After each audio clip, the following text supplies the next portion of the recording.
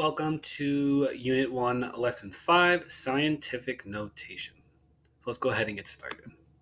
So when we talk about scientific notation, it's just a standardized way of writing very big or very small numbers. This way we're not there all day writing out large numbers or small numbers. So let's look at what goes into the different parts of writing a number in scientific notation. So notice here I underlined the 6.02. That particular part of our scientific notation format is considered the coefficient. And then I also underlined, notice that 23, it's raised, it's an exponent. Those are the two main components of writing a number in scientific notation, aside from the times 10 part. Now, notice our number here is between 1 and 10. So all numbers in scientific notation are going to be between 1 and 10. So really it's only going to be one number to the left of the decimal point. So let's take a look at some examples. So whenever we are dealing with big numbers, so these are numbers that are larger than 0 essentially, the exponent is always going to be positive. So if I have an example of the Earth being 4,600,000,000 years old, I can write that as 4.6 times 10 to the 9 years. It just saves us the time from writing out all those zeros. If I have a small number, the exponent will always be negative. This is a number that is less than 0. So notice all the zeros that are occurring here. I don't want to have to write all of them. So we can write it in scientific notation, 1.993 times 10 to the negative 22nd grams. So notice, really small number and negative exponent. All right, so when we have scientific notation, we can convert back and forth between standard notation, so that's that really long number, and scientific notation, so that's the times 10 to the negative 22 number. All right, so you're going to try some examples of converting to and from scientific notation and standard notation. All right, now that you've practiced converting between scientific and standard notation, let's look at solving equations with scientific notation.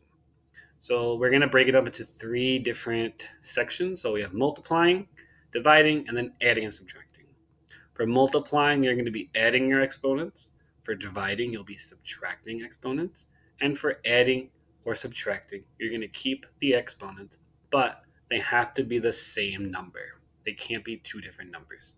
So we'll go over examples of each so you get an idea of what we're talking about. So we'll start with multiplying. So before we do that, let's take a look at a little calculator tip. So most calculators have a shortcut to deal with the power of 10. So on your calculator, you might see a capital E or a capital EE button. If you press that, it takes the place of a times 10. So you can just simply type in 1.356, E37, and we'll know exactly what you're talking about. So just a little calculator shortcut if you don't want to have to type in the multiplication and then 10 and then the little caret button. A little shortcut. All right. Back to multiplication. So first thing we're going to do is you're going to do the math. You're going to round the sig fig.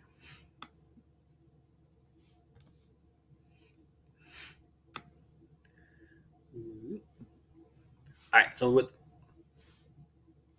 multiplication, you're going to do, and dividing, so with multiplication and dividing, you're going to do the math first. Then you're going to round based on your sig fig rules. So that goes back to the previous video with rounding.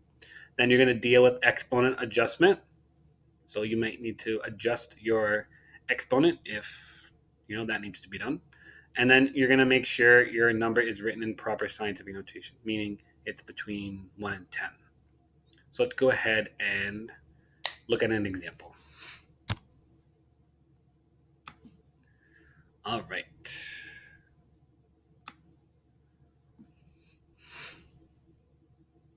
All right, so in this example, we have 4.70 times 10 to the 5th, and we're going to multiply that by 7.3 times 10 to the negative 3rd. So we're multiplying, so our exponents get added, and we're going to do our multiplication of our coefficients. So if I multiply my coefficients, 4.70 times 7.3 times 10 to the adding our exponents, 5 plus negative 3.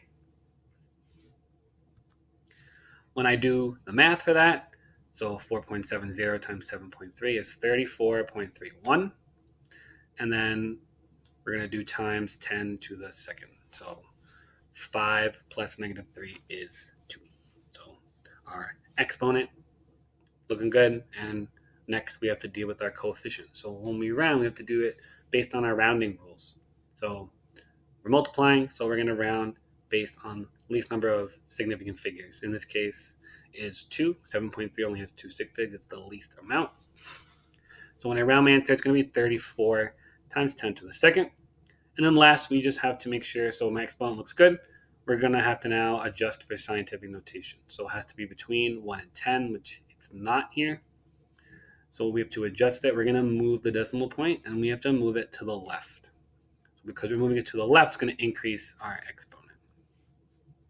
So we're going to end up with 3.4 times 10 to the third. And that would be our final answer.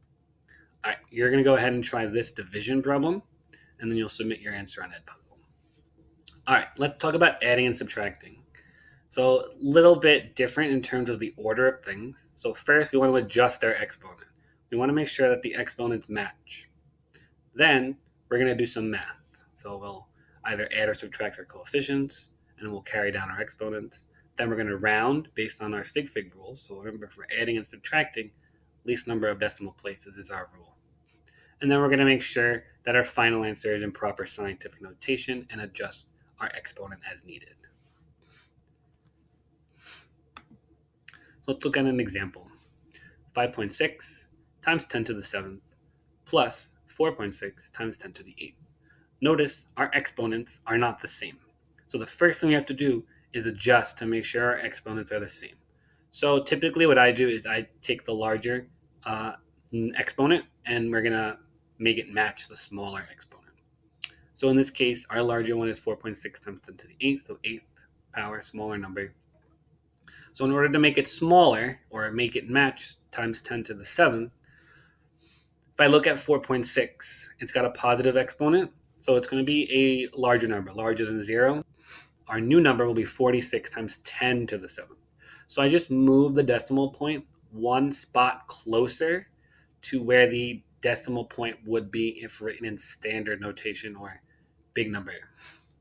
So I moved it to the right one space, and now it's times 10 to the 7th. It's still the same number. Now my exponents match. We're going to do some math. So we're not going to touch the exponents anymore until the end, where if we need to adjust, we can. But when we do our mathematical operations, our exponents are staying as is for now. So 5.6 plus 46, and we're keeping our times 10 to the 7th. So you're going to get 51.6 times 10 to the 7th. Our next step, rounding based on sig fig rules. So we need to do least number of decimal places. So if we look, we have 5.6 and 46, least number of decimal places. There are no decimal places in 46. So we're going to drop that 0.6. So we're going to have to round up to 52 times 10 to the 7th. And our next step, now that we've done this, is we have to make sure it's in proper scientific notation, which it's not. So we need to adjust for that. So once again, we're going to move our decimal point. And I need to move it to the left one. So when I do that, it's going to be 5.2 times 10 to the 8th. You're going to go ahead and try this practice problem. It's a subtraction problem. So you're going to walk through the similar steps to what we just did. And that is it for this video. If you have any questions, please make sure you write them down. Other than that, thank you for watching and see you soon.